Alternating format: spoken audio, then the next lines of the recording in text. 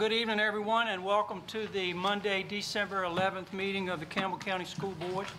Merry Christmas to everyone, and I'm glad to see everyone here tonight, braving the cold weather.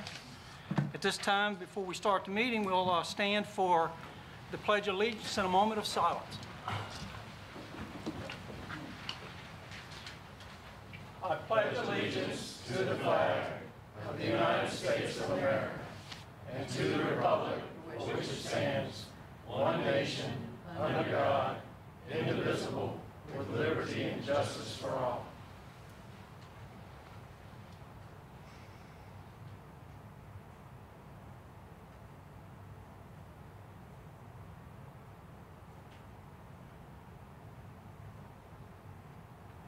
Thank you.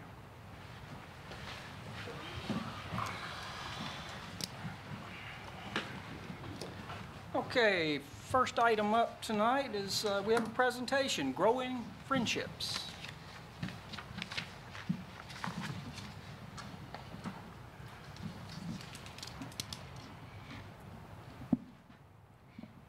Good evening, everybody. So, can you guys hear me good? Okay, perfect. Speak loud. Just speak loud. Okay, perfect. So, we're here to represent Growing Friendships, which is the inclusive program that bridges both gen ed and special ed populations at Rustburg High School. And I am Lauren Kirby, and this is Ms. Womack and Ms. Wentz.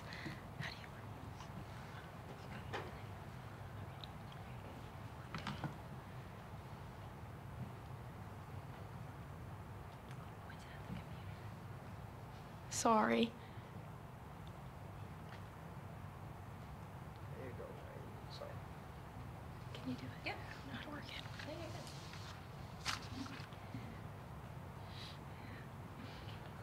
Yes.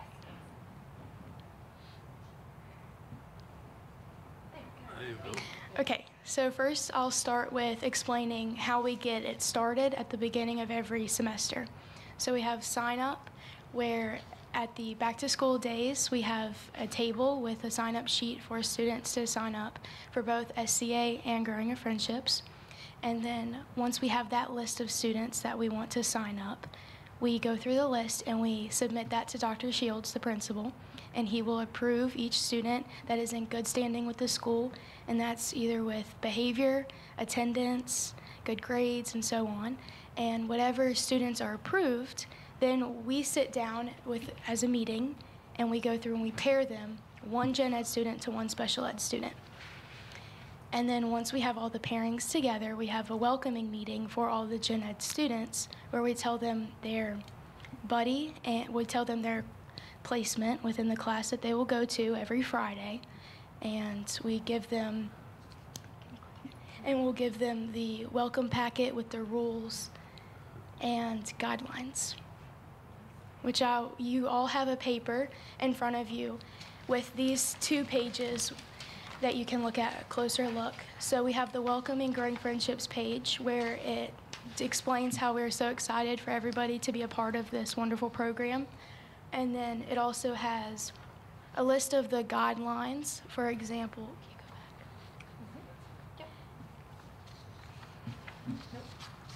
There you go. I got it. For example, Growing Friendships qualifies for NHS hours. We have quite a few NHS members that participate in this program. This is a great opportunity for them to gain a little bit of hours while spending quality time with a new friend. We also have an attendance rule. You can only miss 3 sessions that are unexcused, and if you miss more than 3, we sadly have to find a replacement.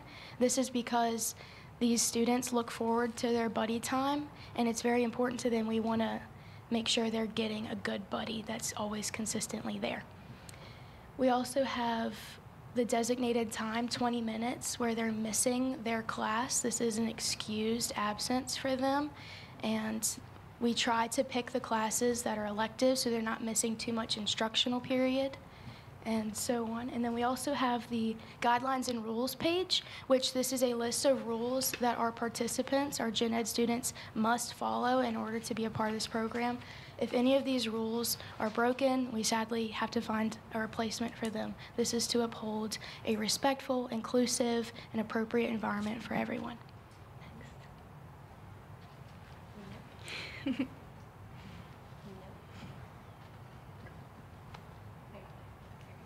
So my job as the student coordinator is very fun. So like I said earlier, we have the back to school day, and that is where I sit at the table and I recruit some of my friends or people I know would be good in this program, and I just encourage people to sign up, and I will keep track of the names that way. I also post flyers around the school. We have posters around the school that have a QR code that takes you to a Google Doc where any student can sign up, just putting information like their name, their grade, and what their fourth block is, both fall and spring semester. That way it makes it easier for us to know their schedule and to find a good pair for them. I also give input at our meetings for the pairing on gen ed student personalities. I know a lot of these people, and these students, Ms. Wentz students, they have certain needs or they have certain personality traits that don't work well with everybody. So I help to find the best gen ed student to match with that special ed student. I organize and deliver information to students. We have a Remind app where I will send announcements and messages to the students if Growing Friendships is canceled that day, or if there is an event coming up that we will do, sort of things like that. If we have a student that can no longer be a part of the program, I am responsible for finding a new pair for them. I reach out to people on our wait list, which I also manage, and I will let them know an opening has popped up and they can now join the program. I collect and record the responses for the surveys. I also gave each of you a survey for the special ed teacher and the gen ed student. There's questions on there. These are the exact surveys that we sent out last week, and we're just getting the responses back today. And I think Ms. Wentz is going to share some of the really positive responses we've gotten. I also train the future student leader. This program is so wonderful because it is student-led, and we all think that at Rustburg. It adds a personal touch to it. And so I am currently training a sophomore to take my place once I graduate. She's doing a wonderful job. I picked her. I thought that she would be wonderful at this, and we all agreed on that. We have the senior award ceremony at the end of the year, and everybody that participates, both gen ed and special ed, that participate in this program, they get a cord. And this is a really special thing that I advocated for, because at the award ceremony, our special ed students don't get as many awards or cords that our gen ed students or our honor students get, and this is such a special moment for them to be recognized for their high school experience. And now Ms. Womack, the gen ed coordinator, will talk about her part. All right. Hi, guys. I'm Jamie Womack. Gonna adjust this. I am the SCA sponsor at Rustburg High School. I'm also the gen ed coordinator, so I teach English and journalism. And so I essentially have helped Lauren create signups, Google Forms, just kind of putting it together. I help her check the students' schedules, make sure there's nothing that could become like a problem. For example, if a sophomore wants to participate, but they're in driver's ed, they actually cannot miss driver's ed. So that would be something that I would say, hey, that student can't do that. Because unfortunately they can't miss their driver's ed classes.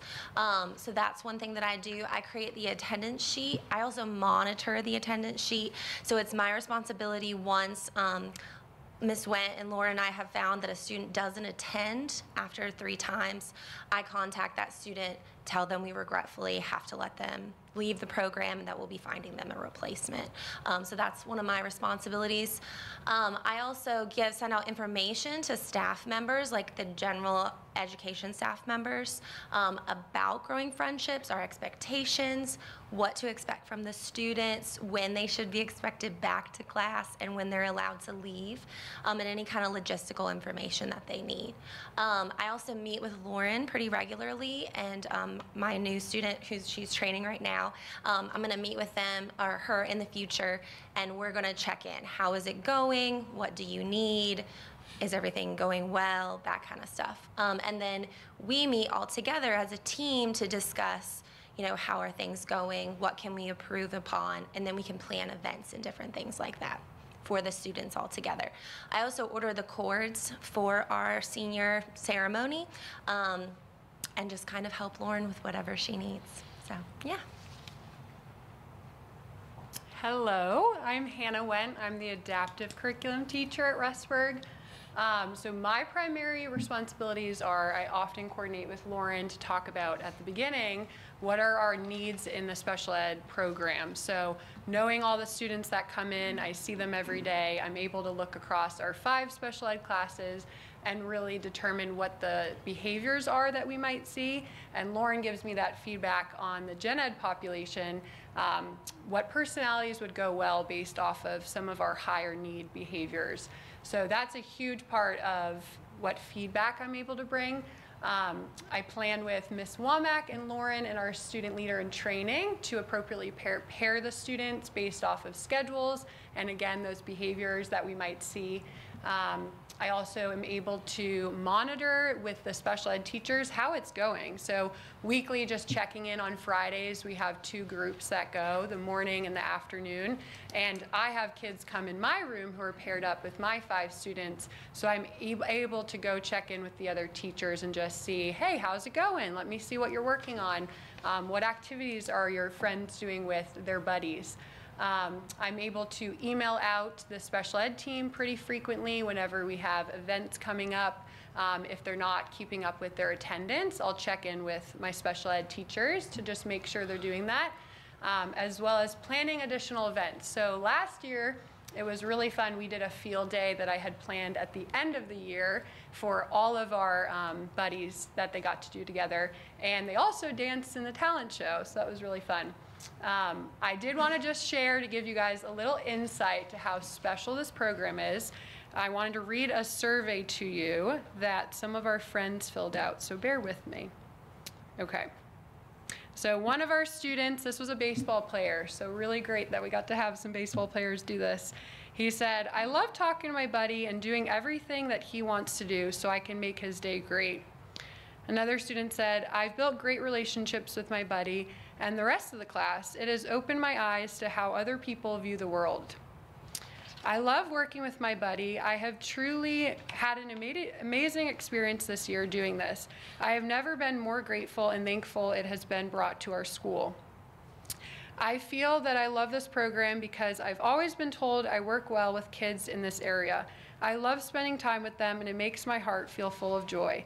Ever since I started doing this, it's all I look forward to doing." Thank you. Do you guys have any questions for us? How many students are participating in this? Around 55 total, gen ed and special ed. Wow, that's great. Great. And when did you start? You may have mentioned it and I missed it. When did it actually start, the program? So I started this program last fall, my junior year. So not this year, last year. Wow. It's amazing. So is this unique to Rustburg, or is this a national program, or? This is unique to Rustburg, yes, sir. Some of the guidelines that we have are based off of the Best Buddies program, which is national, but Growing Friendship is Rustburg. And you have to pay for that. So, Yes, you have to pay for that, so we don't want to pay. How often do you meet?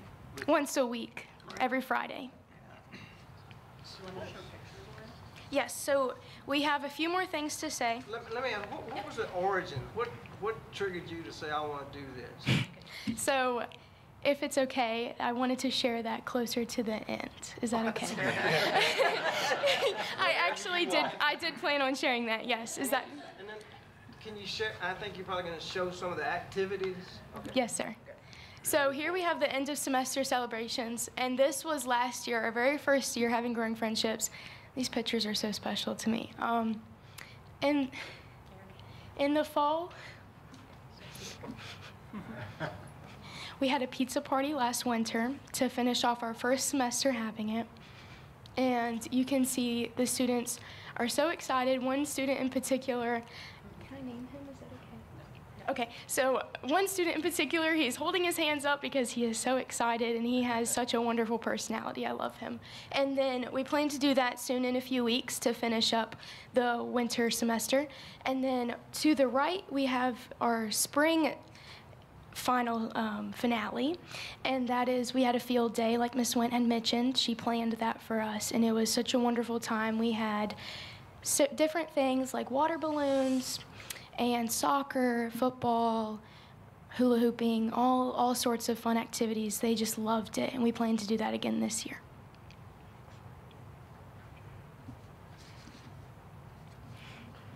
So here is where I will answer Mr. Jones's question, the origin of this club, this program. So my sophomore year, before Growing Friendships has become what it is, I told Miss Went, I said, I really want to be a special education teacher one day. Can I please learn from you? And of course, she was so welcoming, and she let me come into her room every Friday, and I got to watch her during one of my free periods. And I also, through that, I developed wonderful relationships with her students and the students in the other classes. And it was such a wonderful, unique experience. And the next year, later that year, she had encouraged me to go for SCA as media chair. And I was like, okay, I think I can do this. I think I'll like it. And that's when I met Miss Womack. And I told Miss Womack, I really think this would be cool if our school had a buddy program where they can do what I did, when they can hang out with these students like I did. And so that's when it started. Without the two of them, this wouldn't exist. Miss Womack helped me with the logistics, and we got it off the ground. And previously, before I had started this program, one of the main reasons why I wanted to start this program, not because I enjoyed it so much, but because I would go to class every day, and my peers would ask me, Lauren, why do you go in that class? What do you do in there? Who are you hanging out with? Like, what do you do? And I realized that because of COVID hit when I was in 8th grade. And so a whole new flock of students had entered the high school, and they had no idea we had adaptive students. We had no idea that we had this population in our school. And I told them, I was like, these students, they're a lot of fun to hang out with. And they had no idea, because the regulated class sizes, they no longer could go to elective classes like art, band, theater, wood shop, those type of classes. They didn't go to them anymore. And so that's one of the things I told Miss Womack. I was like, Miss Womack, we need to have this program. This would be so much fun to get the inclusiveness back in our school. And so that's what we did. And now we have these end of the semester events. As you can see, we have a bunch of students playing with chalk and doing these sort of activities, and it's so much fun, and the students love it, both gen ed and special ed. I even have gen ed students come to me and they say, Lauren, after doing Growing Friendships, I think I want to teach special ed one day. I think I want to work with this population professionally. I want to pursue this. And that's such a joy to hear that this has impacted more than one people group. And so the other thing that I wanted to say was that this has brought not just inclusiveness between gen ed and special ed, it's brought inclusiveness between just gen ed. We have state champion athletes, we have NHS leadership members, we have very talented band and theater members. We have students of all kinds within just the gen ed population that are now friends, and they never would have been before that. This has truly brought a different level of inclusiveness to Rustburg High School, and it's so wonderful to see. And these students, they interact with everybody in the hallway, and they're more involved. And I had one student, I shared this with Dr. Shields the other day. I had one of the special ed students tell me the other day, she said, yeah, I used to get bullied at my old school. She went to a different school before this year at Rustburg. Yeah, people were just really mean to me. No one really liked me. I just felt really alone and hated. And I said, well, how's Rustburg? Is it a little bit better? And she said, much better. Her eyes got all big. She was like, this is wonderful here. Everyone's nice to me. I feel loved, and I have so many friends. And it was just so wonderful to hear. And it's because she has 2 brand new friends every week come see her for Growing Friendships. And it's such a wonderful experience. So to answer your question, Mr. Jones, that is why I started Growing Friendships, because we used to have this people group who used to be isolated because of COVID and whatever their other reasons there were, but now this people group that was isolated is now being celebrated.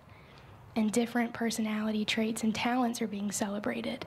And there's a different level of kindness and community and inclusiveness at Rustburg High School.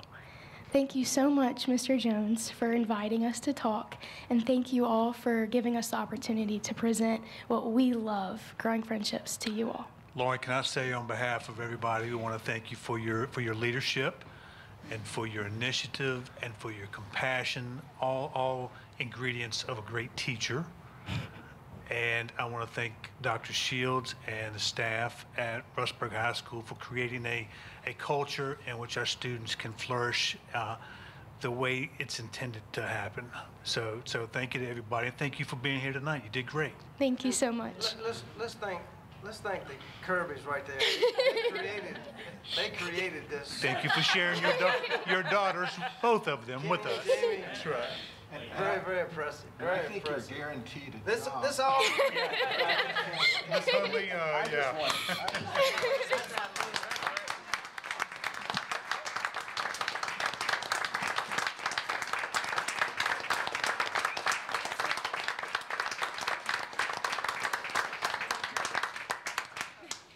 Thank you again. Thank you. We don't give them any standing Thanks. ovations.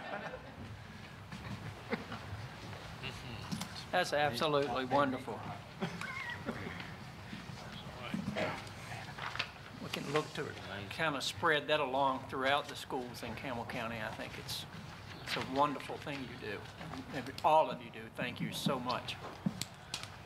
Okay.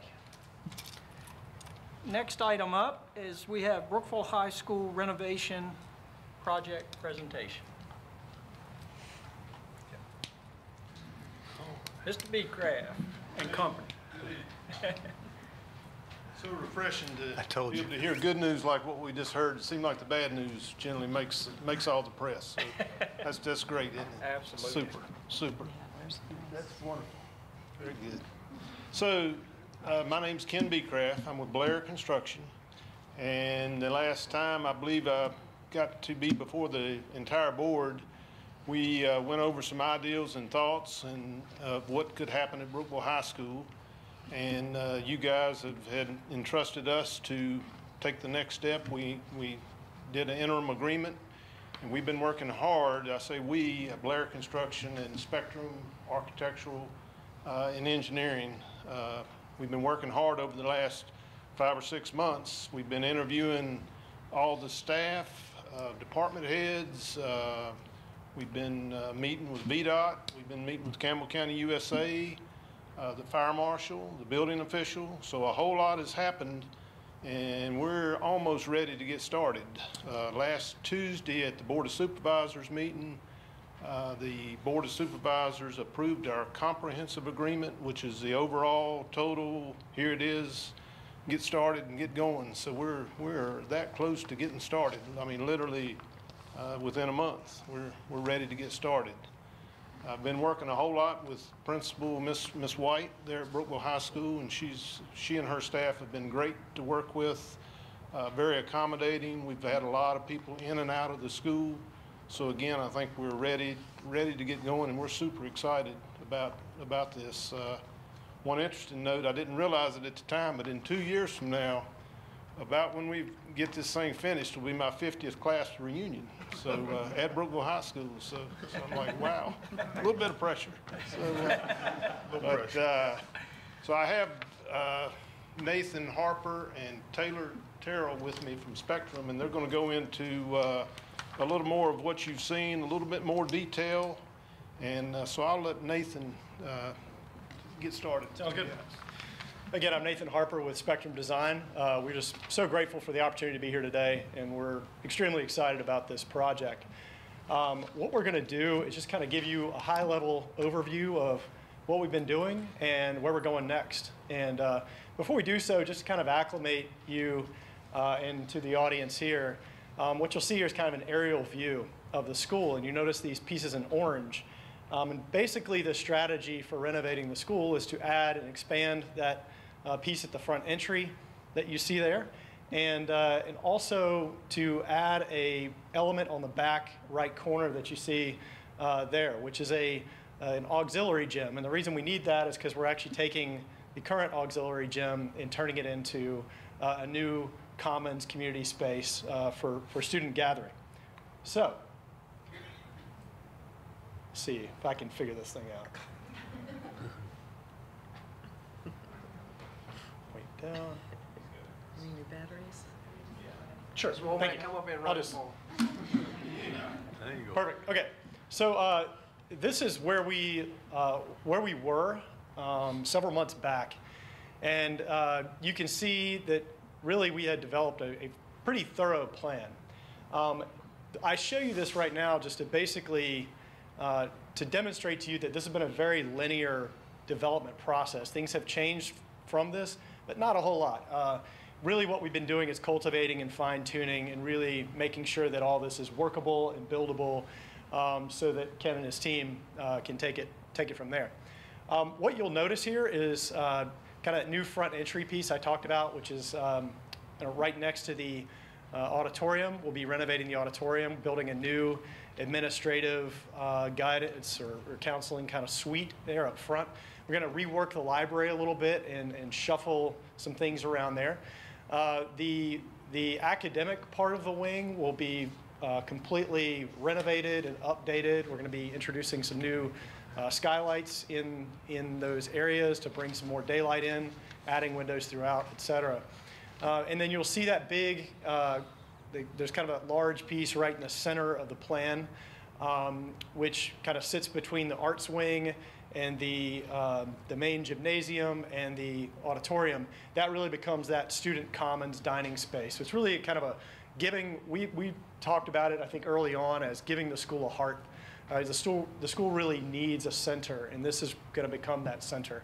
Taylor's going to talk a little bit more about some of the detail around that. And then that also with it, there's a large open stair that will connect down to the lower level.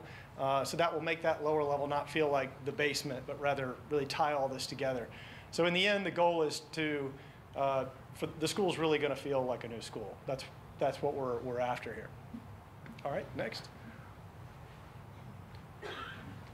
And so, as Ken mentioned, we've had many, many meetings. This just shows you a few photos from some of those meetings, but it's been so great getting to know the team at the school, and everyone's just been extremely accommodating throughout. But it's been very valuable to the design team to be able to get our arms around the vision and the needs, and to really translate that into the work that we're here to show you today.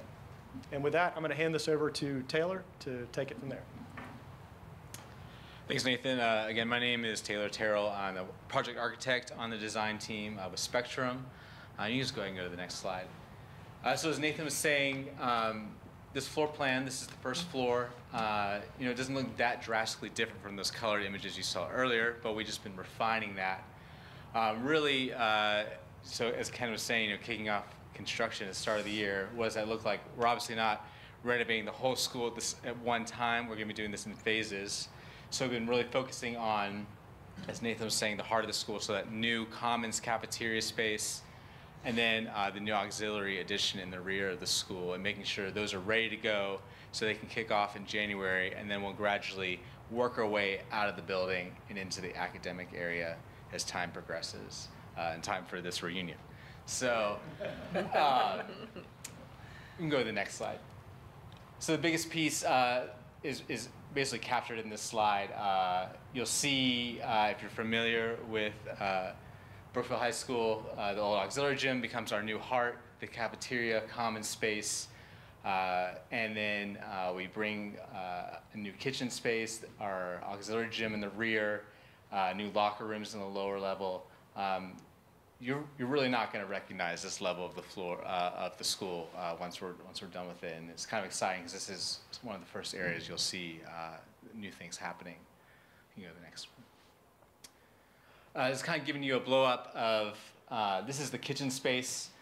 So on your left, that's opening up to the cafeteria. We have 4 new serving lines. We're working with a kitchen consultant to really make sure you guys have a nice modern kitchen that's adaptable for when the school opens, but hopefully for another 50 years as well.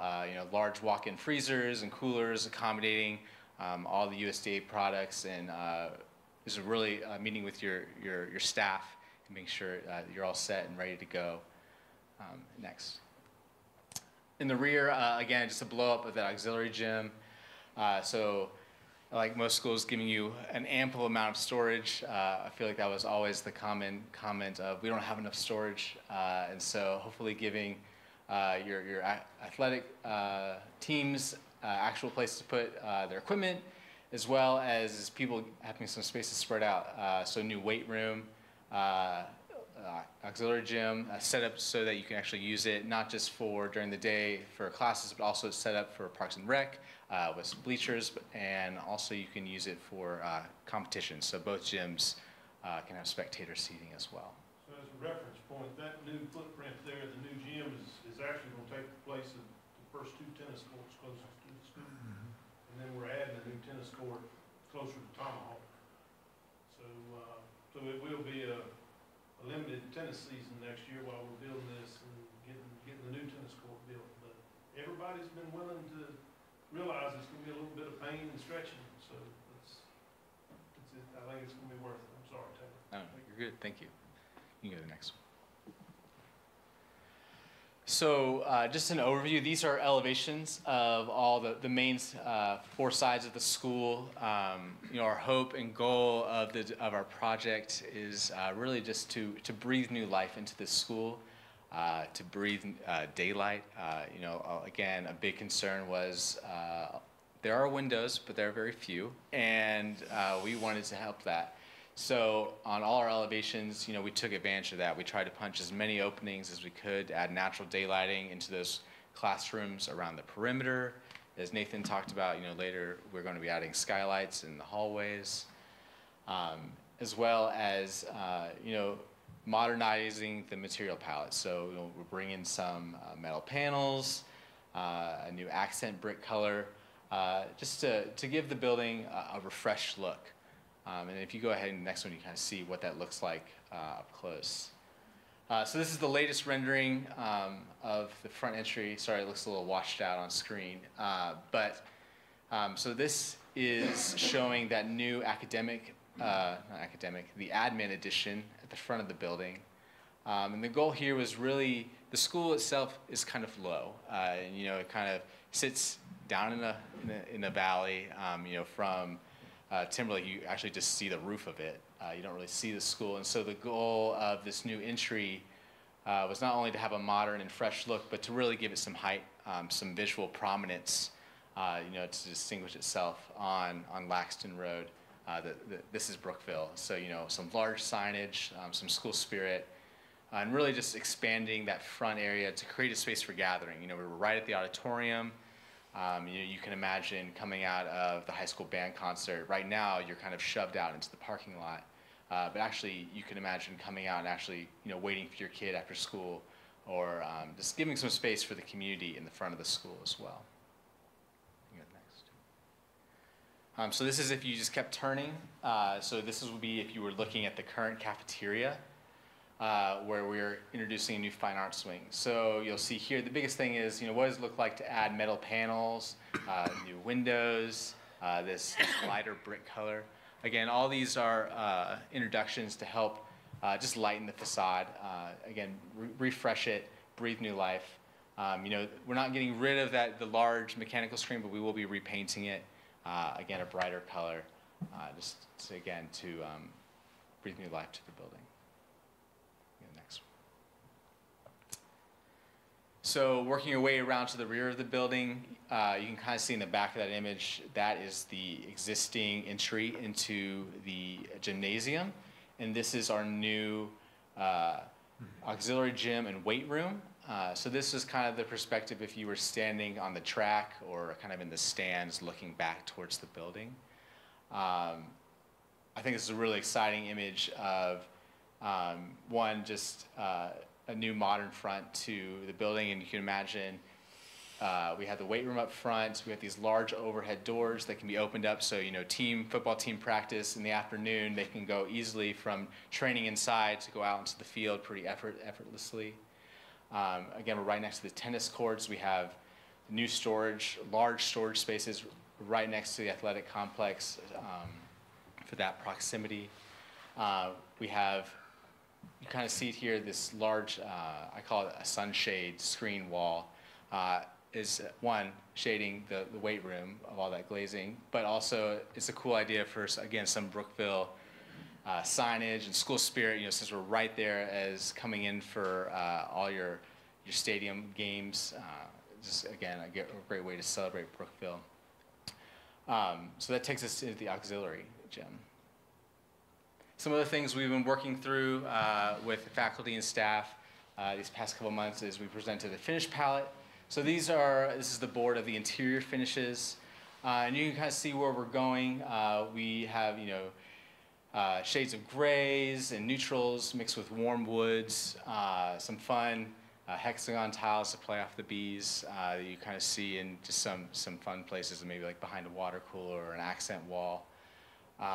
And then some yellows or golds and maroons as well. So what does that look like translated into the building itself? So this image right here, that would be standing down in the new Commons cafeteria, looking up the large monumental learning stair. So you see where we're introducing, you know, overall the building still feels pretty neutral, but we'll have, you know, those pops of gold and maroon throughout, with the warmth tone of the wood balancing with the existing brick that's throughout the building. Go next, thank you. So like Ken's saying, what have we been doing? Since then, we have just been developing technical documents, getting ready for phase 1 and phase 2 at the start of the year. Just coming around to home base with you know, building sections and details and coordination with MEP and kitchen consultants and making sure that we covered your programming document and make sure we checked all the boxes. So that's where we're at today. Do you guys have any immediate questions? So, or? Re-emphasize that outdoor learning area. I think a lot of people were pretty excited about that. And I think that, as Taylor's saying, that comes in a later phase, so I haven't been pushing him as hard on getting all that nailed down yet. Yeah, Later, but I think everybody was really excited about what that potential had. Right, so phase 1 and phase 2 are athletic heavy, so we can move everyone out of that auxiliary gym and into, you know, we can transition those spaces. The rest of the phases are pretty academic heavy, and so like Nathan was saying, you know, the academic core, you know, there are some perimeter classrooms that have access to natural daylighting or have the window, but a lot don't. So how do we solve that? It is in the development behind the school where the greenhouse is. It's really kind of an underutilized space right now. We see that as a new outdoor learning area, so kind of terracing that, having a place for seating. You can imagine someone bringing out, you know, their English class and, you know, presenting a poetry they wrote, or maybe a chemistry class coming out and using it to do an experiment. So really, it gives everyone an opportunity, and for those that maybe don't have direct access to the outside, the ability to have an alternate teaching environment. And this is in the area over by the greenhouse, if you're familiar with that area. There's also some security issues with that space right now, in that it's not well contained. And so by, you know, really fencing that in an appropriate way, we can address that. It's sort of a 2-for-1, if you will. But we do really think it'll be a wonderful option for teachers and for students to gather out there.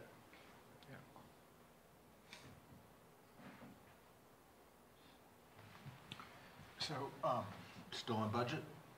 Still on budget. And started. And time frame? Ending time frame? As long as we can get everything we need in this world. And so, what? Y'all got a reunion? We'd hate for you to miss that. So when are you scheduled to break ground? January? January. Are you not gonna do any over Christmas break? We actually are going to do, in working with the staff, there's 2 rooms that will eventually become health rooms that are currently where the trainer and a couple of the locker rooms are. Those will eventually be health rooms. But when Miss White agreed to give us the rest of that downstairs area after basketball season, which includes taking away the 2 PE locker rooms, she said, I'll need a place to have PE for the March, April, and May.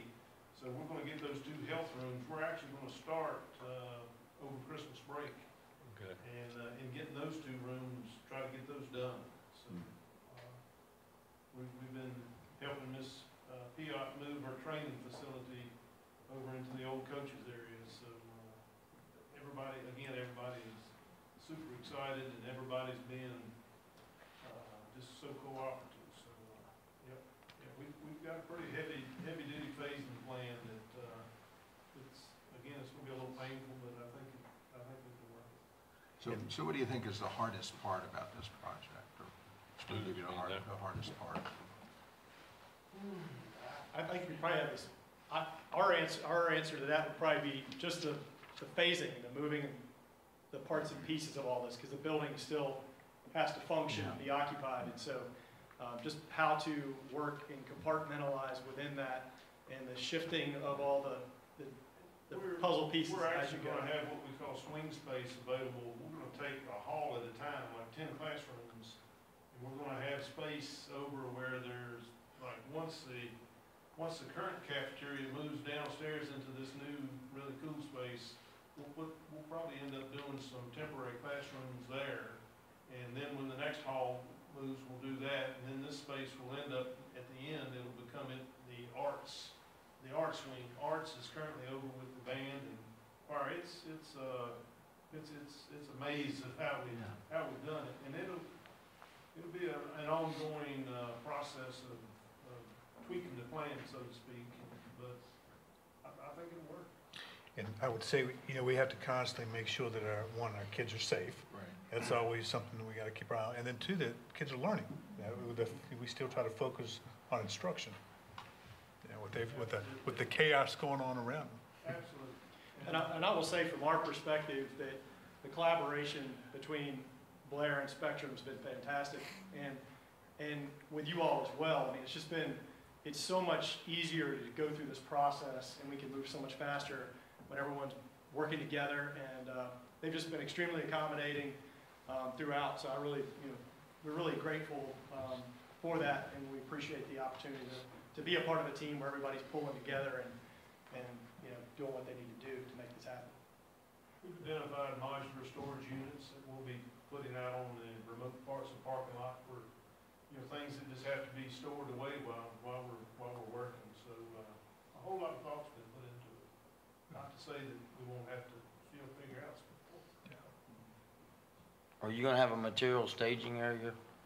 Like for your beams and? Yeah, the senior parking lot up on the upper end towards Timberlake, we're, after the school year, I think we're being told that we can have that whole senior parking lot. And that'll be a good isolation from the kids down on the other end, and we won't be having deliveries going through, around the kids and parking, and so, I think we've got an okay plan. Can you get the doors on order? It's always been on order. They're still on order. Just getting them here. He ordered those before he finalized the plans. That's an inside joke, but. That was wrong. So you guys, you may have said I missed it, but you're going to start on the new gym first, and that'll allow you to move, work on that existing gym once the new gym is done, and that'll kind of be phase 2 when you move in. So actually, we're gonna start on the new gym, the new foot ramp, and next month. And after basketball season, we're gonna take the old gym. Okay. And that's about the time that you switch into spring sports. So they don't need that auxiliary gym for basketball and some of the things that they use that for. That'll be going out to the field house and to the outdoor stadium there. So we'll actually be able to do a whole lot of work before we finish the new auxiliary gym. So we're putting the weight room that's going to become locker rooms in the current wrestling room. I'm friends with the wrestling coach now. He doesn't think that's terrible. So everybody's cooperating. All right. It's exciting. A lot of phasing, a lot of moving stuff around. Trying to be part of the solution, not part of the problem. That's right. Yes. We really are excited about it and working with you guys, so Thank you all. It's been, looking forward to it. been exciting so far, and we're looking forward to seeing. I got excited when the drilling rig was out there on the tennis court, so it'll be real exciting when we get some heavier equipment out there and these guys start tearing it up. So. Good deal. Any other Thank you. questions? Thank y'all very much. Thank you. Appreciate it. Thank you.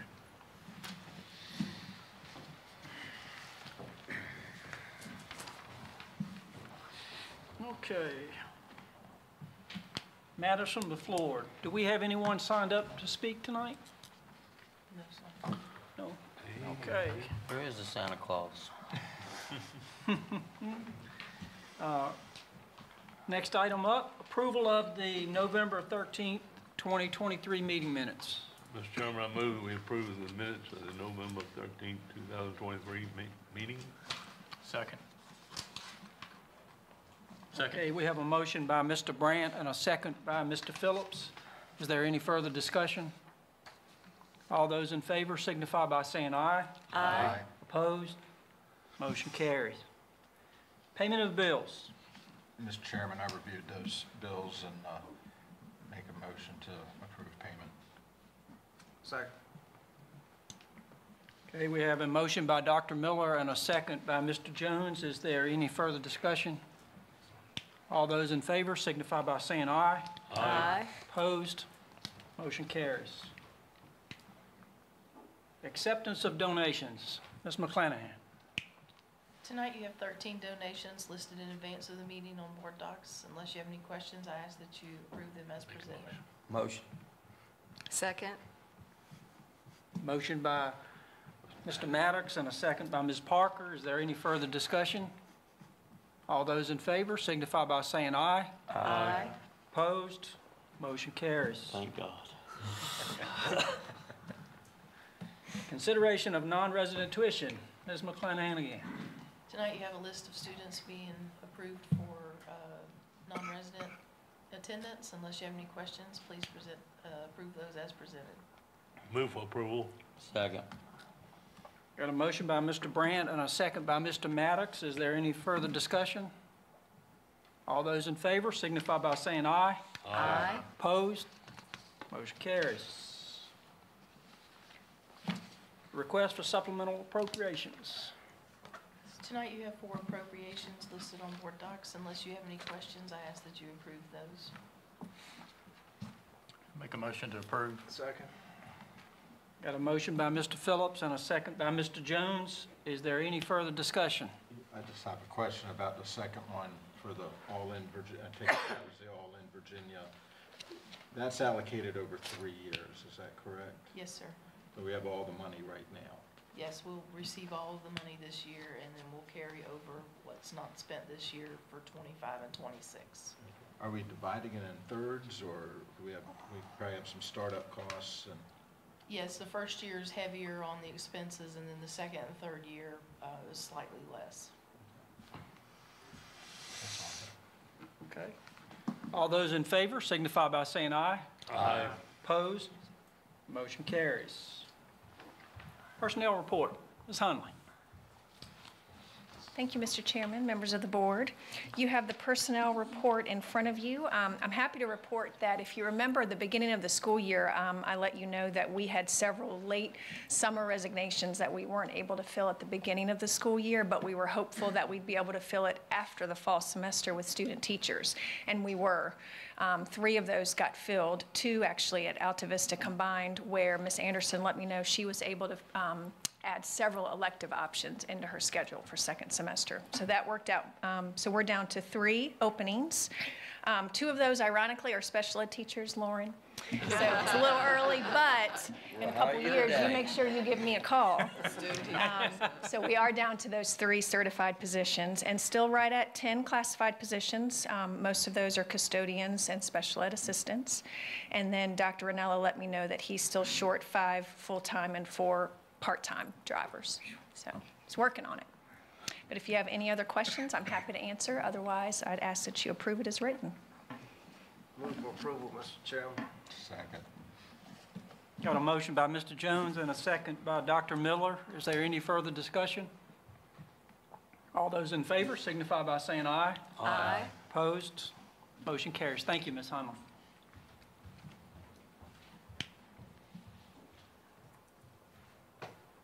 Statement of economic interest, Ms. McClanahan. Just, we posted the form that's always for completion in January, and also gave you a copy. Just remember they're due by February 1st of '24. Leon, I'll get yours in. Yeah, you're gonna take mine, take care of mine. Truancy update. Mr. Abbott, Mr. Sis.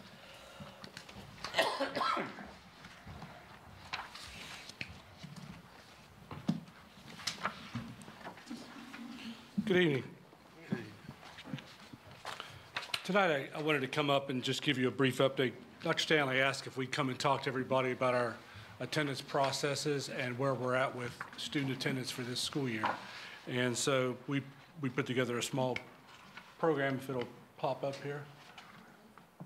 That's not it. That's way more happy. I don't think you can do this as good as. Yeah. I was going to say, why did they put me third after these? You got new buildings and great kids, and here we are with truancy. So nothing like being last. So I'm going to talk about some, at first, just some legal basis for truancy issues and attendance. I'm doing exactly what they did. What do we do? Yeah. Yes, ma'am.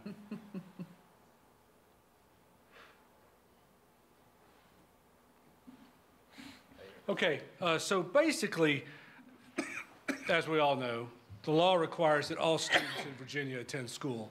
Anybody of school age, which is 5 to 17. The compulsory attendance law requires that all students attend school, whether that be parochial school, private school, public school, or homeschool, or some other form. There's a few other forms, but mostly those are the ones. And those are the requirements. Also, the compulsory attendance law requires that all guardians, I believe it says parents, guardians, or other persons in the Commonwealth having control over a child are the persons responsible for ensuring that child attends one of those schools. And we wanted to say, we do the school, they got the kids to bring them to school, and that's what we want. We want to have a partnership between us and the parents, and the number one thing to get kids to school is to have a robust program. I think the things you're seeing tonight, and we'll talk a little bit about that, are the climate that we've got with our students, and the climate and the feeling we have inside our schools in Campbell County has been and will continue to be positive, professional, and safe. And that's and supportive. Those are our biggest reasons we want that kids will want to come to school. A couple of definitions I want to go over. I get the boring stuff, and then everybody else is going to talk about its procedurals. Absent and present at school. So absent at school means you're physically not there during the school day at all. You're not at school at all. Present is you are physically present at some point during the school day. If you're a homebound student, medical homebound student, you are attending your homebound services that are being provided physically there. There's two kinds of absences. There's excused absence and an unexcused absence. A student who has a medical condition would have an excused absence. Religious holiday, excused absence. A pre-approved absence by a principal can be an approved absence. A suspension from school is an approved excused absence. Unexcused absences are absences that are not approved by the school administration. And those are any other case that has not been pre-approved. So those two make a big difference when it comes to truancy. Truancy. Any student that misses more than 6 absences in a year that's unexcused is considered truant. That's unexcused absences. They can have more absences. Parents might take a family on a vacation and they miss some days and the kid's sick for a few days. That does not mean that student is truant. Those have been excused absences. The student is not truant. Next one. Chronically absent, however. So chronically absent is where we get looked at as a division for accreditation. Our chronic absenteeism rates, it does not matter whether a student is approved absence, excused absence, unexcused absence. It's just the total number of days that a student misses from school. So any student who misses more than 10% of a school year, we have 180 days, it's 18 days a year. Any student that exceeds 18 days from school in a school year is considered chronically absent. When you look at that and divide that by the number of months we have, it's 2 days a month, basically, that a student can be absent from school, and they're going to be considered chronically absent. And that's where it sneaks up on people and gets them. So it seems like a small thing to miss a day here, a day here, a day there. But what we find is it breaks down to about a little under 2 days per month, and you can start being chronically absent from school. Every one of those might be somehow excused, but it doesn't matter. You're missing school, and our accreditation is based upon that. And so, go ahead. That's my next slide. So you miss more than 10% of the school year, you are chronically absent, and you are not truant. Just because you're chronically absent might mean all those are excused and you're not truant, but you're still getting counted against us in our accreditation counts.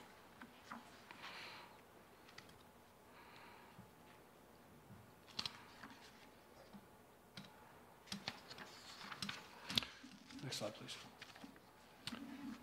Here's some of the stuff we do. I wanted to put up some of the things we do as a school system to help families. First off, we notify them of their responsibilities. We're very clear at the beginning of the year what's required of us, what's required of them. I think we provide a safe learning environment for our kids, and we make them feel safe. We bring kids to school every day. I don't know what it costs Dr. Ranella to bring kids to school, but there's a lot of money placed in the program to bring kids to school safely. It's a robust program. We got people on the roads all day long, bringing kids to all the different programs they have. There's an awful lot of kids on the road at all times. Our program of studies is robust. It's a challenge to students. I think you can see how our students exceed after school, after high school level, how our program of studies is working to help students. One of the things that we do, we have counseling and mental health assistance to students throughout the school day. That's stuff that has become way more robust over the years than it ever was in the past. Certainly, if you go back to when we were in high school, I'm not sure I ever spoke to a counselor at school except to get my schedule, but that is not the way it is now. Counselors and our school social workers, our school psychologists, and everyone else are working to make sure they touch base with students for interpersonal issues they have with other students, things that are keeping them from school and making them feel uncomfortable to be at school, and also driving home the fact that they do need to be at school. Just as was said over here, you saw this program that was being put on by a young person in our schools, and that is not unique to one place. We have amazing programs going on throughout the schools, extracurricular events, clubs, activities, groups that meet, student groups that meet, kids that go out of their way to help other young kids and make people feel welcome. It's amazing what we do in our schools, and I can't imagine not wanting to come to school in Campbell County if I was a resident here. It's so much more robust than when I went to school. Back then, it was just you had really, if you didn't play sports, that was pretty much it. There's just so much that could touch the lives of all these kids who might not be into sports or into other things. And I can't imagine a student in one of our schools that can't find a place in a peer group to be in that's a positive place.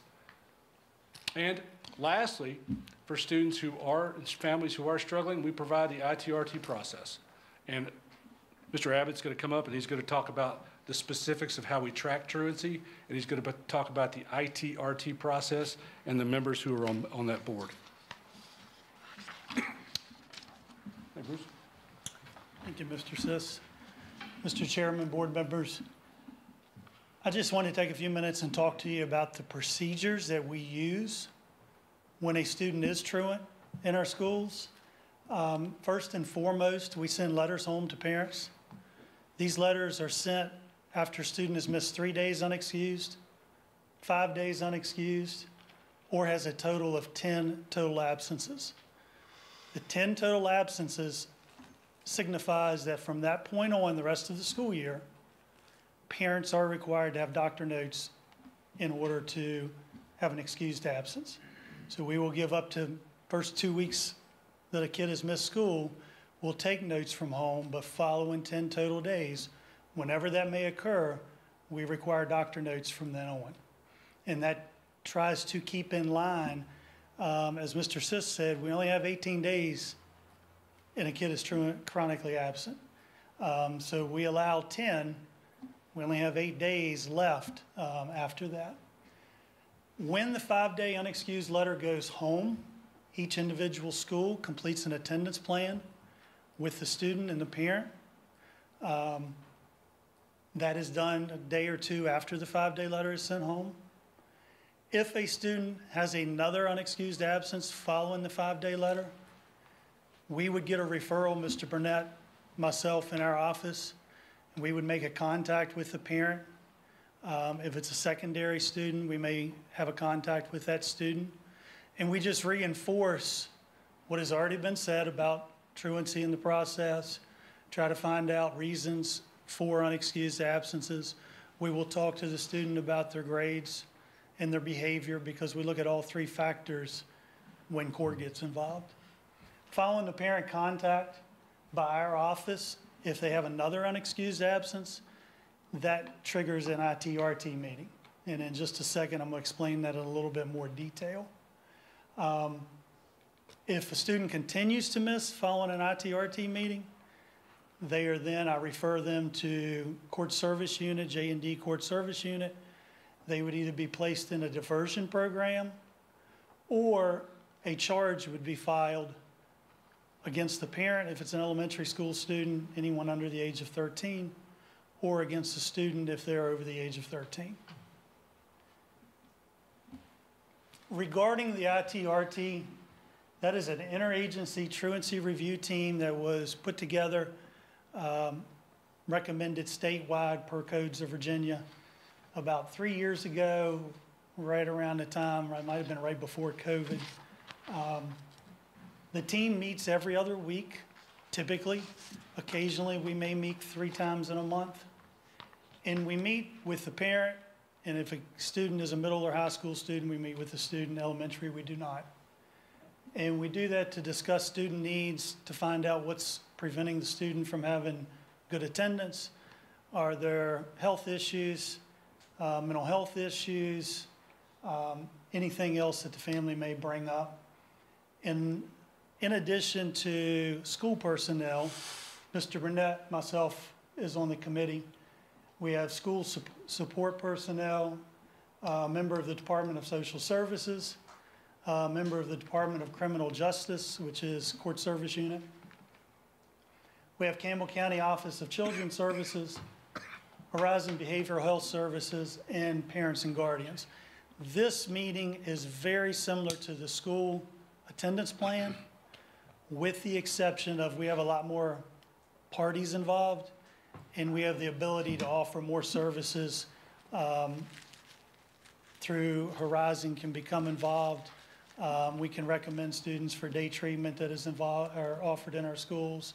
So it allows us to do a little bit more digging and a little bit more services to try to prevent chronic absenteeism or truancy from going on to court. The final slide that I'm going to talk about, I wanted to give you some data regarding our attendance. And thanks to the technology department, we couldn't pull this data up easily without their help and assistance. We look at data currently this year. I'm looking at it in 3 different ways. First is the attendance percentage, and that is basically the percent of attendance for ADM, students that are on our roll. Second category is the number of students who at that point have missed 10% of school. So that's actual bodies. And the third category is chronic absentee percentage. So if you look at this current school year, at the end of each month, I've started running these reports. At the end of November for this current school year, we had an attendance percentage of 94.92. Compare that to last year at 93.41. So we're about 1.5 points higher than last year. Number of students who had missed 10% of school at the end of November was just over 1,250. Last year at this time, we were almost 1,800. So that's almost just slightly 50% decrease. No, not quite a 50% decrease, about a 35% decrease. Chronic absentee numbers this year is at 16.1 compared to last year at the end of November, we were 23.36, so that's over a 7%. So we've really made some strides getting our numbers down, getting our actual number of students who have missed 10%. The schools have done a wonderful job on that. The last thing I wanted to show you regarding data is, because I'm sure a question is, well, how were we prior to COVID? What was our chronic absentee numbers prior to COVID? And the chronic absentee is what is part of our accreditation. So for 18, 19, 19, 20, it's kind of ironic, they were exactly the same. You can compare that to the state average. We were below the state average. 2021 is a unique year. That was with COVID. A lot of virtual kids, so that really improved our attendance. 21-22, we took a big hit. We were 16.5. State average was at 20%. We did start to make a little bit of a dent in it last year at 15.1 compared to the Virginia of 19. I do anticipate this year, if things proceed like they have compared to last year, we ought to see a couple percentage points drop by the end of the year. So if we could get as an average in Campbell County 12, 13, that would be great. Still reaping the benefits, or not the benefits, the cost of COVID. It takes about 3 or 4 years to get this process, in my opinion, turned around.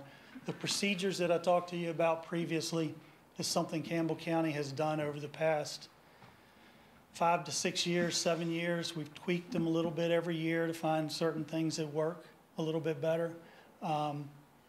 But when I started this job in 2012, we had some schools that were pretty high absenteeism. But by putting this process in place, we've really gotten their numbers down. You know, as in 18, 19, we had a really good attendance. And I think another couple of years we'll get back there. And at this point, Dr. Hale's going to... What's going to be a number where you're going to be, we've done a great job? We got to get back to 9%. I mean, before COVID, and then, you know, I think before we're satisfied, and we're not satisfied then. How many have you taken to court? Last year, I had 34 different students in court. Of those 34 students, there were a total of 44 court charges, because you can have multiple court charges on one student. Currently, this year, there are 24 students I have in court, or have been in the court process this year. And I think there's been 6 additional charges, so a total of about 30. Some of those 24 are carryovers. When you take a student to court, it's not a once and done. Typically, you go to court. Some kids I've been in court 7, 8 times over the course of a year, 2 years. Court does work for 90-some% of our students, though. How big a difference between elementary school, middle school, and high school, or are the numbers sort of similar? It varies. Prior to COVID, and when I first started this, typically our elementary schools had our best attendance, and our high schools had the worst. We have one of our high schools that's one of our top in attendance right now. Some of our elementaries are at the bottom. And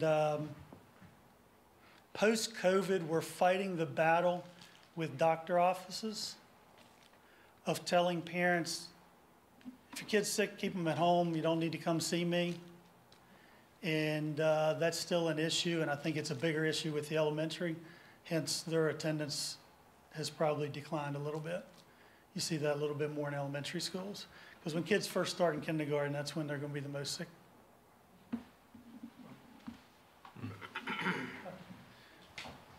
So, Chairman, I Happerson, members of the board. The last little bit of information we wanted to share with you is regarding what our school's doing to be proactive, as well as what are we doing as far as communication.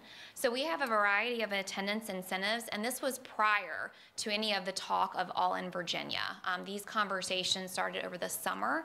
So our schools do a variety of attendance incentives, including things like ice cream parties, pizza parties, donuts, and then really recognizing students who are having good attendance with different gift cards that have been donated from the community. Now we have additional funds with the All in Virginia money to help support that work. And then also that recognition for students, whether that's at a pep rally at the high school level, or if it's a recognition on the announcements. If you come to the technical center on Fridays, you'll get to hear a shout out because we know that coming to work is one of the most important things that we can help our students understand for them to be prepared for when they graduate and leave us. So that is one thing that has been great to be able to support additionally with this funding and All in Virginia. The other piece that we do is we have tried to increase our communication. One thing during COVID is we did encourage families to stay home when they were sick, right? That was our message. So we've really been trying to encourage, when do I need to send my kid to school? How can I facilitate that conversation? And we have different letters that we send out. One was just sent out from the entire division, thanking everyone for their attendance. We have made major strides this year already with our attendance. We are finding that there's a lot of sickness right now, legitimately, so we do see some of that. We also have different handouts that come through the school level to encourage parents, families to reach out if they have something going on so the school can support them. There is information about the ITRT process itself, as well as other services through Horizon, and then also what does the actual Code of Virginia say, to help our families understand that. We've also added texting as an opt-in feature, so some of you may have benefited from adding that too, so you can receive texting as updates. We know that getting information quickly to families matters, and many families respond through text message. So we are trying to look at some of our practices and how we can help with that. At the end of the day, what's most important is that relationship at the school level. That is what encourages students to come to school, just like Lauren shared at Rustburg High School and how that has been such a beneficial program. I have personally heard students say how powerful that is for them and for their the parents for their children. But we really have to continue that and also understand that the ITRT process is about helping families and students. It provides access to supports because sometimes families need more. They need more help than what they have, and so understanding that it is a complicated process. We want our families that need to be there to get to that ITRT process, and kudos to the administrators because they have really set a bar every week of I'm going to continue to monitor attendance and I'm going to be working with those families. So in short, attendance, it's a long process, it's an important one, but we also understand that this will take some time, and we are proud of the efforts that we're making. Now, any other questions that you might have for myself or Mr. Abbott or Mr. Sisk? Good job. Appreciate all you guys do. Well, I have a question. I know that this is a national problem and a state problem and a Campbell County problem. What would you say are the biggest drivers in Campbell County? For students missing school? Yeah, parental responsibility, sickness, transportation. It's a variety, but we see more. Tomorrow we have ITRT meeting. We will start at 9 o'clock and go to about 3 o'clock, meeting a different family every 20 minutes. And mental health has become probably the #1 reason that we hear. Kids or family? Kids. That they don't want to come to school because? Depression, anxiety, don't like functioning around large groups of people. We hear a lot of that. Prior to COVID, we did not hear very seldom mental health. You always have people that, I don't want to come to school and want to refuse. Charge me, do whatever you have to do. That's a small percentage. The larger percentage is just, it's habit forming, not going to school. But the mental health is really impacting a number of our students. And fortunately, within our schools, we have day treatment, We have a number of resources. That's why we have Horizon on ITRT. They're the specialists. I tell people all the time, I'm the one that's going to take you to court. I'll set up the meeting with you and the judge, but we really need the mental health piece to be a part of it prior to going to court. So, But that's just for Medicaid recipients, correct? No, not right now. state treatment can be, it's typically Medicaid, but I think it can be for. No, with our mental health grant, that's what we help fund. So since we work with Harvest as our provider, and so we do have grant spots for students who don't have Medicaid, so that we can get them quicker and get them the services and support they need. But it's just a certain number of spots. Yes. And we monitor that to determine if we notice a school has needs, based on what we're seeing. Gotcha. Thank you. And we provided you all a packet, so you had some examples of these communications that we provide to parents. I don't want to understate the value of our school counselors. Just our school counselors, not day treatment, not outside providers, but our school counselors spend a monstrous part of their day touching base with dozens of students daily to make sure they're in a good spot, to make sure they're ready for the day, to make sure that they have dealt with some of their life issues that they're working through. Much different job than it was 30 years ago. They really have stepped up their game. And not day treatment, we're talking about our school counselors stepping in and saying, you're meeting with me. Tuesdays are our day.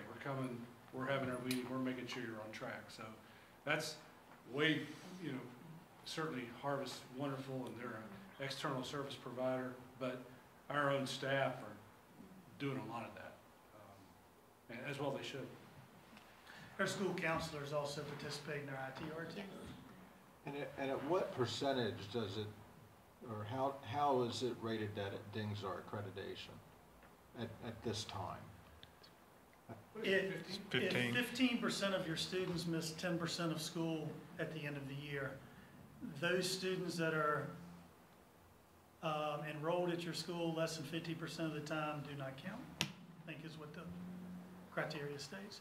15% of your students, and you're dinged on your accreditation. Which, you see those numbers, I mean, Right. we're teetering, and a lot of schools aren't receiving their full accreditation because of attendance. One of the reasons it came up in that conference, that meeting the other night. Should it count against the school, even though the school is doing all these things to improve attendance? And I can tell you from Campbell County, somebody asked about Campbell County and the state.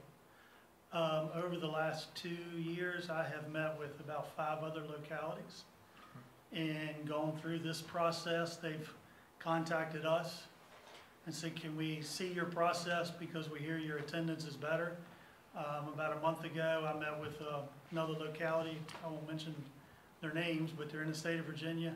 I think their lowest school was about a 30-some% chronic absentee right now. Wow.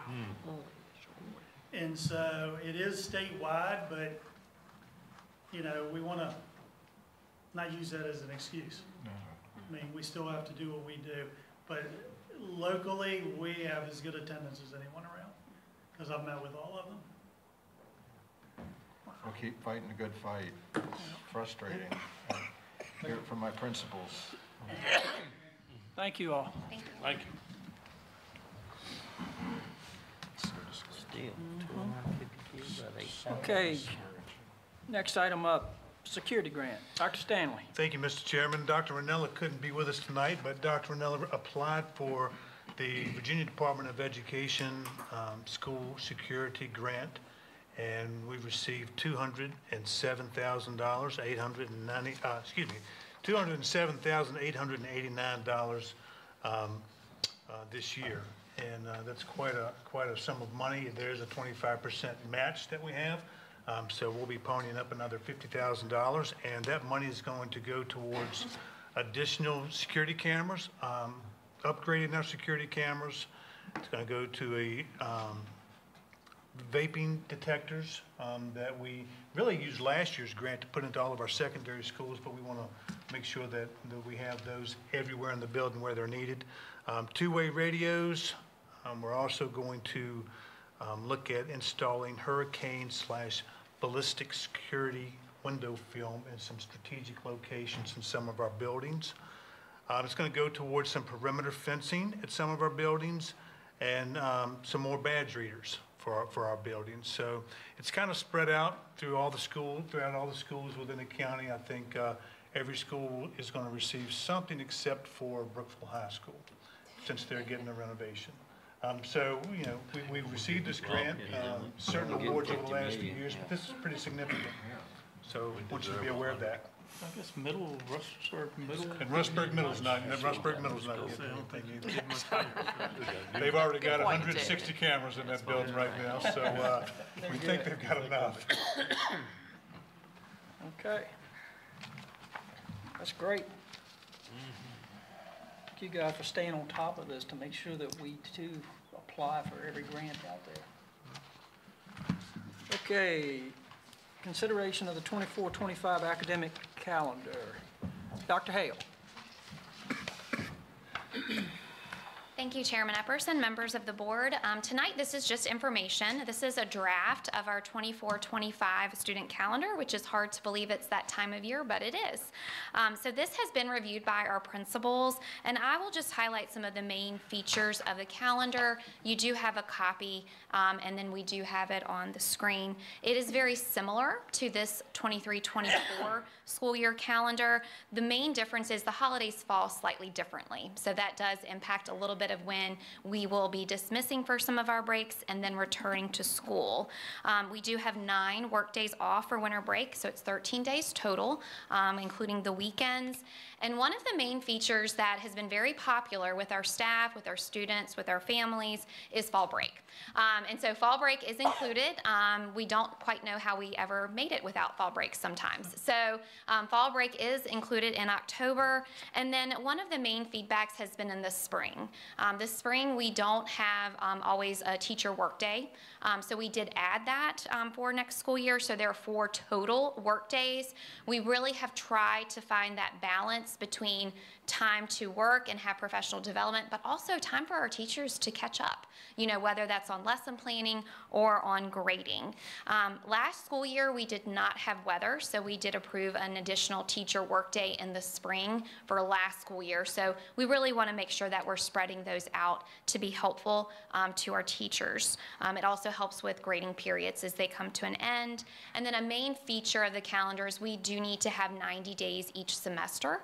That is important for our secondary schools. So you can see those are the main features of the calendar that we have.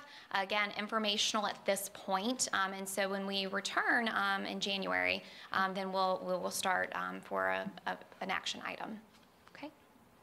Are the graduations locked in? They are. That is typically our week with Liberty. That has been our conversation because that is usually when we graduate. Yes, sir. Great point. That's it, Friday, Saturday. Mm-hmm. Thank you, Dr. Hale. Yeah, absolutely. Thank you.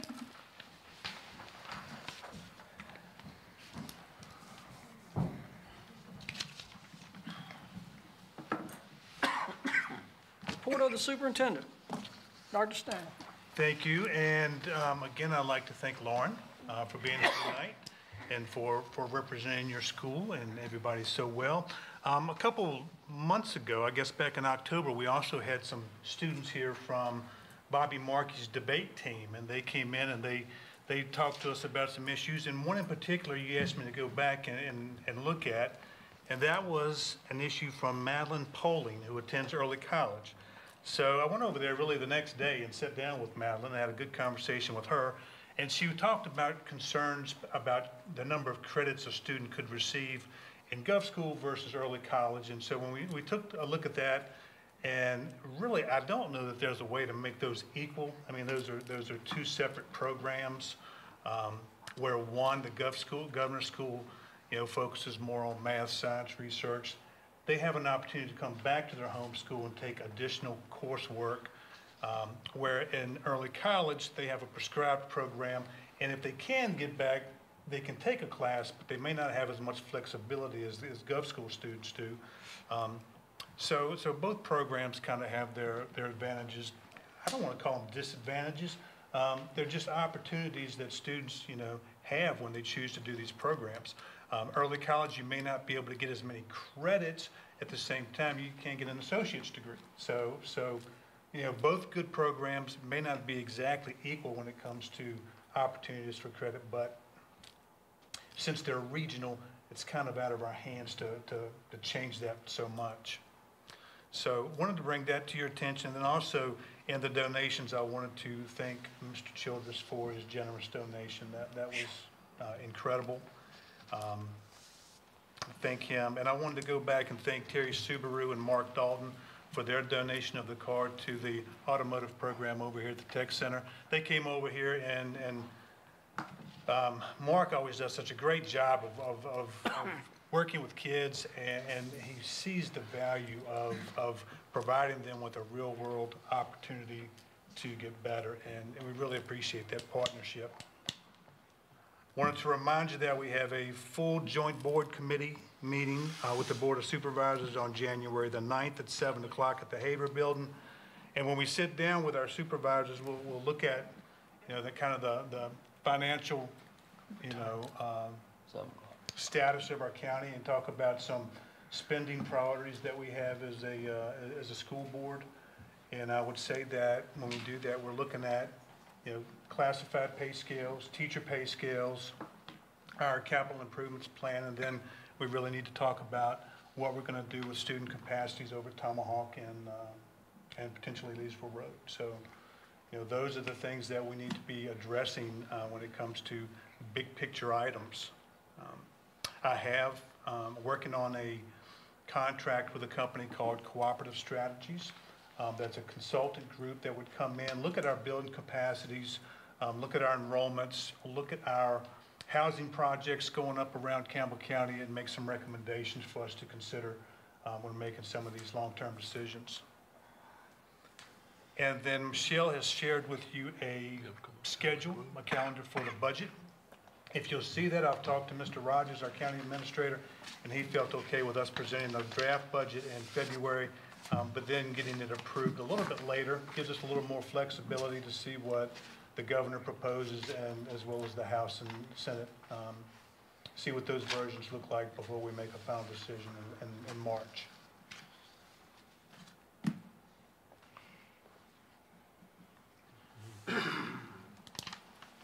So if you've got any questions for me, I'd gladly answer them. Otherwise, it's a lot of information. What did you think of your first school board conference? I thought the school board conference was great. As a matter of fact, while we were there, we listened to a great speaker. Liz Huntley opened up the session, and she did such a great job. We all walked out and said, we need a copy of that book. So I wanted to pass these out. Christmas gift. It's from you. Did you autograph them? I didn't autograph them. Anyway, she really talked about her experience, and she talked about the impact that educators had on her life. And it was moving to hear her speak, and I hope you enjoyed the book. Did you get into the principals too? Not yet. She was great. She did a great job. Okay, thank you, Dr. Stanley. Matters from the... One question. So with this schedule, it looks like we're not going to have a second meeting in February. Is that correct? We've moved that to March. Okay. So we basically bumped the process a month. Okay. So we won't have a second February meeting like we have Most the last likely. few years. Okay. Thank you. Any other questions for Dr. Stanley along those lines? Okay, matters from the board. Mr. Jones. Going along with the school board convention, of all the years I've been to it, which is quite a few, I think the two speakers this past month were the best. They would go to the very top of the list of all the speakers. And Ms. Huntley, I guess her title on her portfolio was she was a motivational speaker. And when she started talking, I think all of you will agree, she was very monotone, not the prototype of a motivational speaker. But after you listen to it for a while, you soon learned that her life story was her motivation. And it was really touching, talking about the people that reached out and hugged her and said they loved her and encouraged her when she was just a small kid, and encouraged everybody to do the same thing, because you never know, it might be the only hug or the only kiss a kid gets.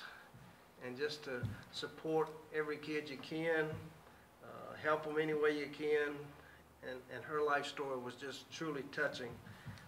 I actually wrote the VSBA to find out if audio was available of her speech, and they said no, he couldn't get it. So I hope the book is close to, you know, her speech. But and then Dr. Jack, the superintendent from Fauquier County, he had a lot of good stuff too. I mean, it was a very good speaker loaded convention. The next thing I got, the donations, certainly Mr. Childress, but also the donations that were made to support families at Christmas time and Thanksgiving. I mean, we need to recognize those folks that just really reach out and touch families and individuals. Concord Elementary School, they got their, I guess, Christmas play is Thursday night and Friday morning. Dr. Ranella had a jingle jog Saturday morning, had over 120 runners to raise money for the program of bicycles and nutrition, which she's really enthusiastic behind. We had a governor's school meeting Wednesday, and just to let you know that the tuition will probably go up in a couple years. It's remained the same for the last 5 or 6. And finally, Miss Kirby, I don't see you. You're hid behind your dad, but all of that started from standing in line to go watch a volleyball game at Rustburg. I was talking to Dr. Shields and Kenny, Lauren's dad, and they got to saying about this club, and Kenny said, "Come over here, Lauren, tell him about it." And all she had to do was talk like a minute. And I said, "Hold, why don't you just come and tell the school board?" And that was what, a month and a half ago? Yes, sir. And I've watched her at football games since then, and she's just a constant move. I think, is it an amoeba? Is just constantly moving. When she's cheering, everybody else may be standing and gloom and doom, but she's always got a smile on her face, and she's moving to the skipping motion, not just walking, but a skip.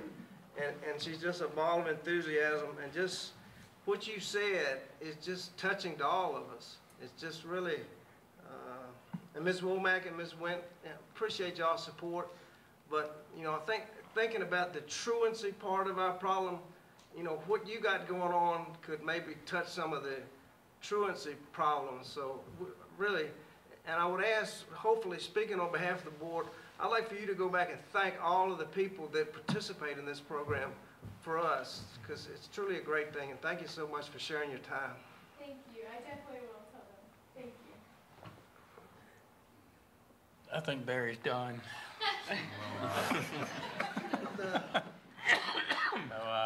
So great meeting tonight.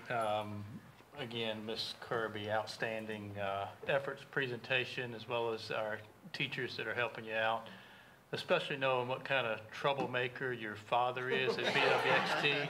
No, I'm kidding. You have great parents as well. So, and the Brookville High School update was great, Mr. Beecraft. I see you're still here. My apologies for the door joke. But you guys did an outstanding job on Rustburg Middle School, and looking forward to having you work on Brookville High School for us with the new design team. So I don't know if our Spectrum gentlemen are here. Okay, all right. Give them my appreciation as well. So let's see, the truancy update. Thank you, Mr. Abbott. Like I said, great work. Got a lot of work cut out for us ahead, but thank you and Mr. Sisk and Dr. Hale for your efforts in that regard. The security grant was great news to hear about, so looks like that's going to be put to good use. How does a vape detector, is that like a smoke detector that just goes off? Okay. And I believe it sends the message to the cell phone, It so sends the somebody can go administrator's right to it. text. Okay, neat. All right. So good stuff there.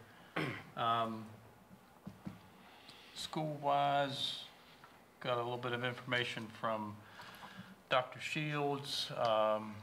Winter sports is underway with basketball, wrestling, indoor track, so everything is in full swing there. And we have government students going to Washington, D.C. I think they're going on Wednesday, so that'll be a great trip, a great opportunity for our students in Campbell County. And then something I look forward to every year, it's that time of year, we have the Christmas chorus concerts and band concerts. So they're going on Tuesday and Thursday this week at Rustburg High School, 7 p.m. Over at Yellow Branch, and this is good to hear, they had their breakfast with Santa for the first time since pre-COVID. So good to hear that we're getting back to normal still with some of those activities. And they have a couple of performances on the 12th at 6 p.m. and then on the 19th at 9:30 a.m.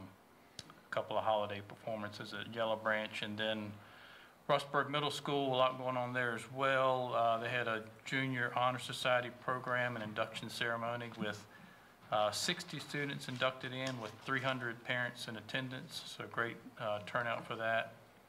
And they also have had a winter chorus event back on the 5th, and on the 30th of November, they took a trip to the D-Day Memorial. So good opportunity there at Rustburg Middle as well. That's all I have for tonight. Thank you, Mr. Phillips. Ms. Parker. Yeah, that was more than Barry. Oh, gave Barry a hard time. Giving him a little bit of a Carried challenge. on, so. And I'm going to be shorter than normal, so give you guys some extra time down the line for me. Yeah, the donations, oh my goodness, Mr. Childers. And then Brookneal, I don't want to misread it, my screen just left me, but the church that donated, Brookneal, Moose Lodge, and Brookneal Presbyterian. I mean, those are awesome donations as well, so that's awesome. I'll just keep saying awesome. You can tell I'm tired tonight. Regarding the high school and Miss Lauren, you know, I've been seeing a lot of speakers lately. I mean, at state, federal level. I mean, you seem so comfortable. You're extremely articulate. Your presentation was amazing, and you could just tell it came from the heart and was well prepared. And what a great program. I actually, you know, in my family have some special needs students at all different levels, and I can't imagine how awesome it would be. And I do have to tell on one of my kids, he had a buddy to help him, a backpack buddy, when he was in transitional first grade, and he dismissed his buddy from helping him pack his backpack. I started noticing, you know, he wasn't getting his homework done. So, but that was, of course, elementary school. I can't imagine the benefit at the high school level. That's so great, and thank you so much, and to both the teachers, too. It's amazing. And I leaned over to Clay and said, you know, where is the press, right? Yeah. They're never around when there's good news. I mean, it's really a shame. But thank you guys for all that you're doing there. It's awesome.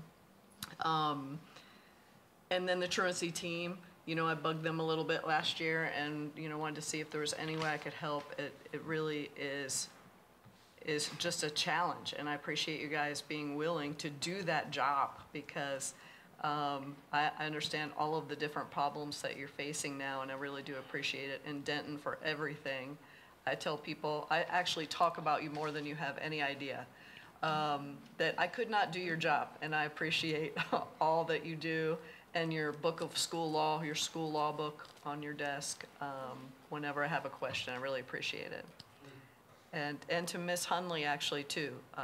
The challenge, your struggle is real, but oh my gosh, you do such an amazing job, and people want to come work at Campbell County because of everybody here and everybody at all of our schools. So I really appreciate it. I'm proud, more proud all the time to work for Campbell County Schools. And Merry Christmas to everybody.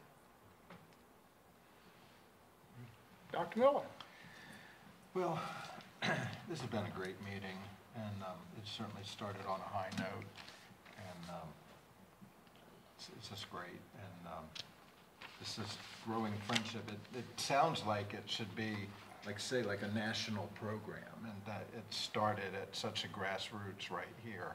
I think it could go places. So, but just wonderful. And I agree with Ms. Parker. Your presentation was beautiful. It was good. You're going to go places. Thank you, Blair and Spectrum. Really excited about this project, and looking forward to just, one day at a time, 1 week at a time, and getting it done. I'm really happy about the security grant. So a couple things. The state meeting was, I agree with Barry, it was one of the better ones. The speakers were great, but they had really good breakout sessions too. I thought they really did. I went to absenteeism, AI, growing your own teachers, and it was a good program, and so I'm glad we got to go. And then last week, or what day? It was Thursday. Thursday. Last week we had the regional listening tour at Bedford Middle School from the state superintendent and Dr. Siebert, who's on the state board. And it was I came away with very encouraged that they seem intent, one, to listen, and two, to really redo and relook at how Virginia accredits schools, and separating accreditation and accountability, measuring absenteeism, but not necessarily having it affect our accreditation. And so I think things are going to change, and they did really seem to have a sense of sincerity about it. So I'm hopeful that at the state level things are going to change, and that trickle down it'll benefit us and benefit our schools. So that was good. And then talk to Mr. Bennett. Absenteeism, every time we talk about it, and he's encouraged. It's better. It's much better, but it's still what's dragging these kids down. They got to be in school. He does feel his behavior situations are improving. Again, thanks to the donors down in Brookneal, they so support that school, and not only the donations for those kids. They've already bought presents for all the kids with all that money.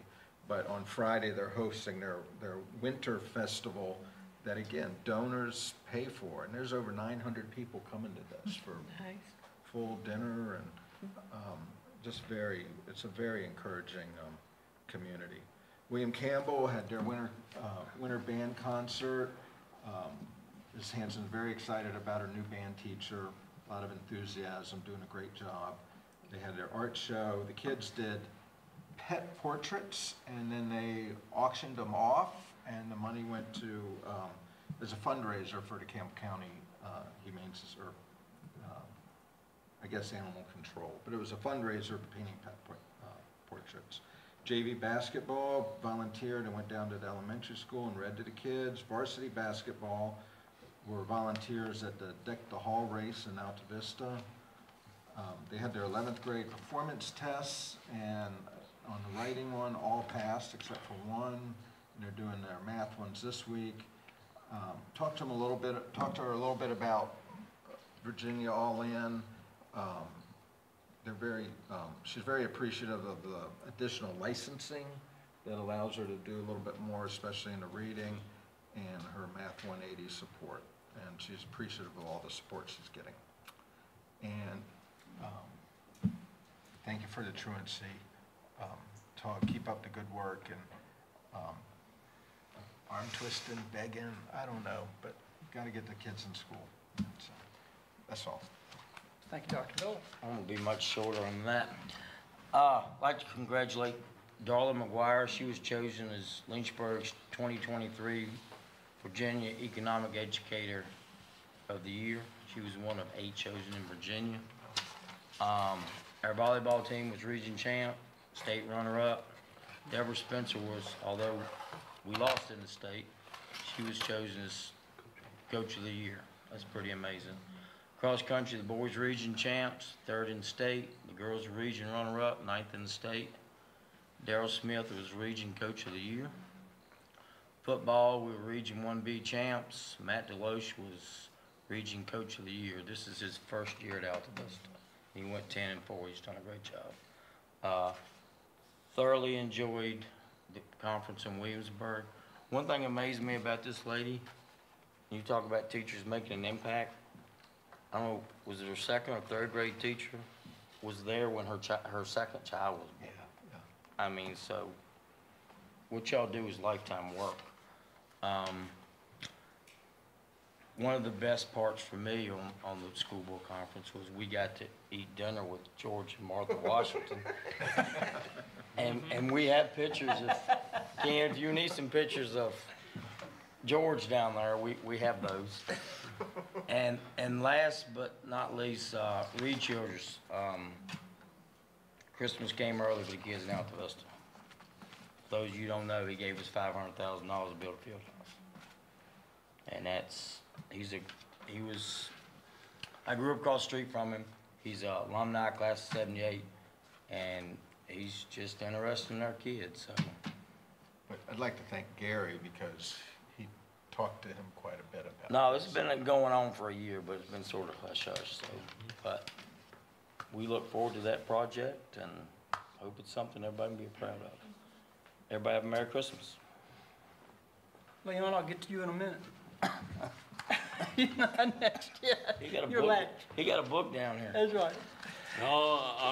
Let me go ahead and get mine out the way, and then we're gonna let you finish up. Oh, okay. Just going back here for a minute, Lauren, I know everybody said it, but I can't not say it one more time. You guys are amazing. Thank you for everything you're doing. Ms. Womack, Mrs. Went, we appreciate all the help, all the support, and hopefully this can spread to the other schools in Campbell County, because that's truly a great thing you're doing, and I do believe that is something that can help truancy. When people feel like they want to be, kids feel like they want to be at school, it can't hurt, that's for sure. So thank you so very much. Blair, Spectrum, thank you guys for the update. Looking forward to breaking ground.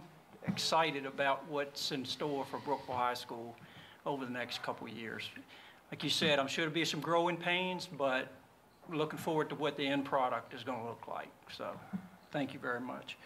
Had a chance to go to Brookville High School, Friday? Oh, yeah, I forgot about that. Yeah. Went over and got to judge the Christmas tree, the Christmas doors, the decorations on the doors, and it was just so neat to see all the enthusiasm in the school and the pride that everyone takes in decorating their tree, their doors, and it just really a neat afternoon. Great walking around, talking to the kids, talking to the students. That was a lot of fun, and we had a great time.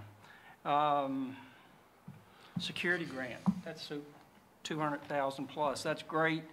Mr. Childers' donation, thank you too, Gary, for helping work through that process. That's just awesome. Thanks to all our donations that we get. Dalton, Terry, Volkswagen, Subaru. I don't want to forget them. I know they gave the presentation, or it was last month, but that's great. We appreciate all their support and their help. And that's it. Except one more thing. We couldn't let you get away, Leon. Yeah. So as everybody knows, this is Leon's last board meeting. He's retiring after 30 and a half years. So we're going to miss him, but in honor of what you mean to Campbell County, Leon, and what you mean to us, what you mean to me personally as a friend, I'd like to present you with this plaque. It's our Leon Brandt Jr. Sunburst District, 30 years of service. Thank you for your service to the children of Campbell County Public Schools. Thank you. Thank you.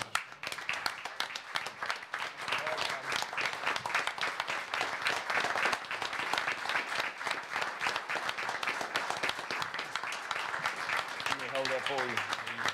I just want to also say, I've known Leon See, David helped me because I've known Leon as long as you and Joe have been friends, and that's got to be 20-plus years. For those that don't know, my son Joe and David graduated together at Brookville, and I've known Leon a long, long time. In fact, he's the one that dragged me into this mess 12 years ago. Just kidding. But it's been an honor, Leon, to know you for the last 20-plus years. I appreciate everything you've done for me, the mentoring as I took over here on the board, as I took this seat. I appreciate everything you've done for me. I appreciate everything you've done for the kids of Campbell County, your commitment, your passion for Campbell County Public Schools, and anybody can say anything. They'll never, ever question what Campbell County Schools has meant to you. So thank you for everything. Thank you.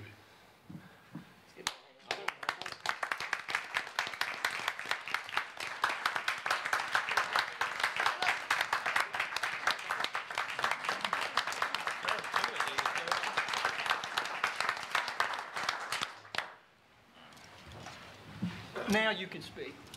Oh, thank you, Mr. Chairman. Let me just say first, I echo everything up until Mr. Epperson had his speech here, but everything else has been said here tonight. I echo it, but I have to say, Lauren, that was excellent. What you have done, what you are doing, and hopefully the other high schools will do the same thing, along with the other middle schools and all. Very nice job. Very proud of you. Don't know you, but very proud of you. Also wanted to brag a little bit about Brookville High School for a second. First time this year, I think I've done that. But Lynchburg Living Magazine voted Brookville High School the top public school, the gold level. You know, I looked and saw that we were higher than Jefferson Forest and EC Glass. It made me so happy. Now let's talk a little bit about the last, and for you ones that don't know, the last 40 years. 44 years, I reckon it would be. I served on the Nelson County Board of Supervisors for 9.5 years. And from 1980 to 1989, June 30th of 89. And I served with some mighty good people there, like I have right here in Campbell. But I always learned one thing. If you start thanking somebody, you better start at home first. So my wife, Susan, she's here tonight, just got operated on 2 weeks ago, knee surgery, complete knee surgery, but she came in here with a walker, and she's here tonight. Susan, can you stand?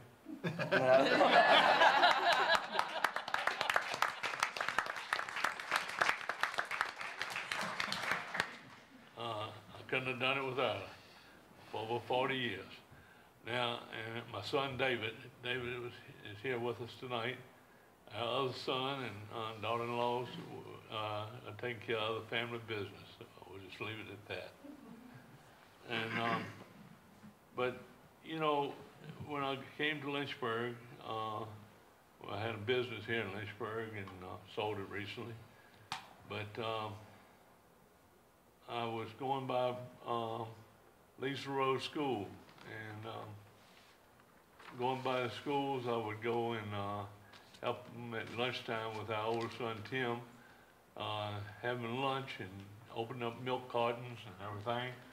And I saw, and when I would leave, I would see one of our great school board members, Ms. Booley Martin, was there. And at those days, it was not a day of just being a secretary or answering the phone.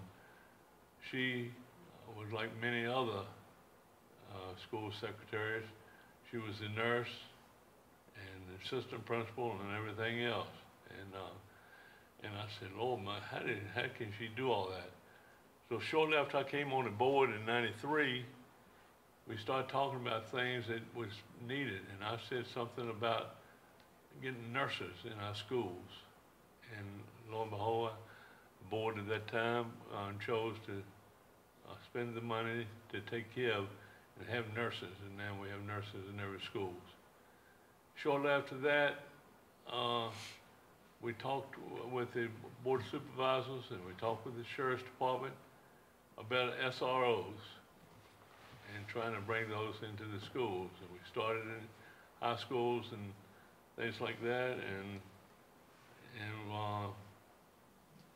we had the time to bring forth the sheriff's department had the employees to take care of all our schools. And I believe that we were the first school division in the Commonwealth to put SRO officers,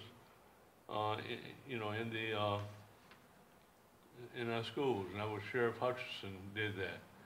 But he had a mighty fine gentleman that oversaw that and was here and been with us and keeping me straight for many years. Mike, can you stand back here, please? Mike Lawhorn. He and many other deputies have done an excellent job in making sure that all of our meetings are safe and everything of that sort. So it comes a time that you got to look back and say thank you to all the ones in Nelson, the citizens who voted me in. And I was the last one who was appointed by the Board of Supervisors in 1993. After that, we went to elected school boards. Whether that's the right thing to do, I'm not going to get into that conversation because we've been talking too long up here tonight. But to all my colleagues here tonight and all the ones in the past, it's been an honor and privilege to serve with each and every one of them. And I also say that it's very important not to leave anybody out. So I'm going to say all of the employees of the Campbell County school system, it's an honor to be with you. And now we have the time for change in the Sunburst District. Karen Tanner is going to be our new representative. And I tell you, we're very fortunate and I'm very proud to say she will be representing me. That's all I got. Thank you, Leon. Thank you, Leon.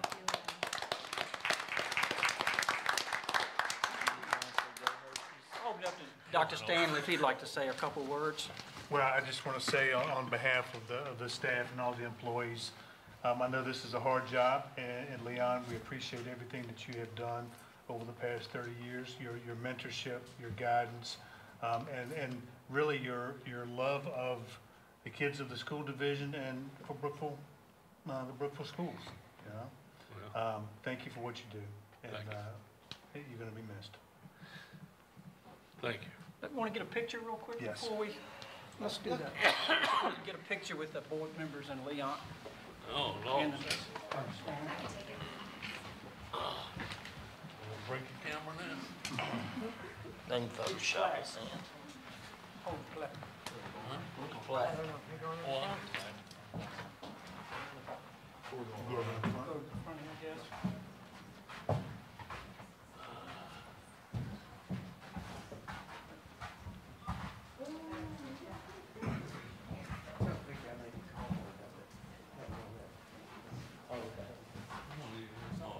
Come on.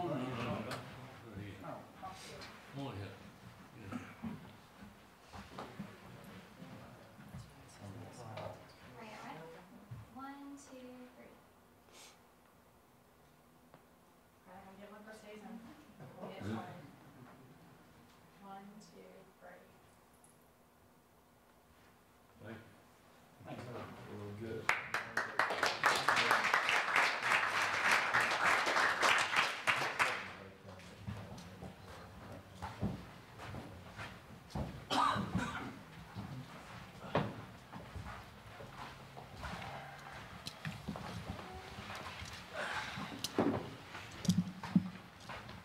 Okay.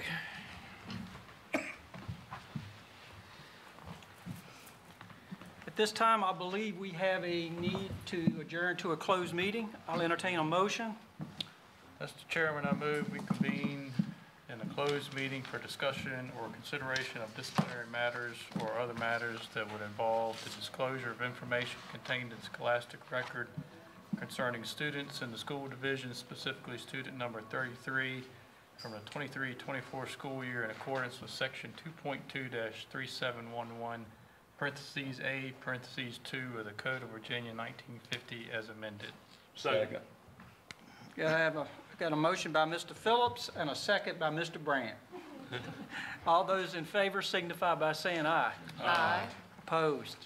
Okay, let's take a quick 5-minute recess and we'll come back and reconvene in a closed session.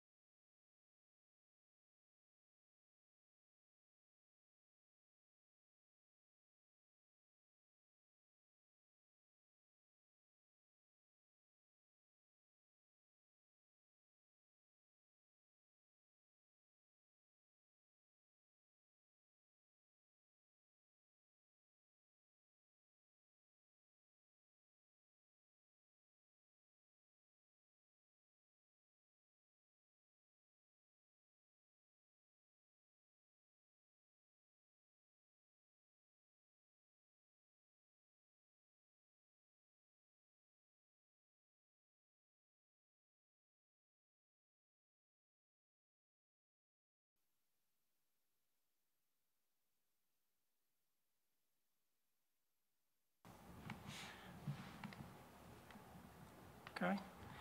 At this time, I ask for a motion certifying that to the best of each member's knowledge, that during our closed meeting, only public business matters lawfully exempted from open meeting requirements by Virginia law, and only such public business matters as were identified in the motion convening the closed meeting were heard, discussed, or considered in the meeting by the school board. So move. Second. Got a motion by Mr. Brandt, a second by Mr. Phillips. All those in favor signify by raising your right hand. Motion carries. Okay, do we have any other? Mr. Chairman, Yes. Mr. Chairman, I move that we accept the administration's recommendations on student number 33. Second. Okay, got a motion by Mr. Jones and a second by Mr. Maddox. Is there any further discussion? All those in favor signify by saying aye. Aye. Opposed? Motion carries. Take it home, Leon. If there's nothing else to come before this board this evening, I make a motion we adjourn.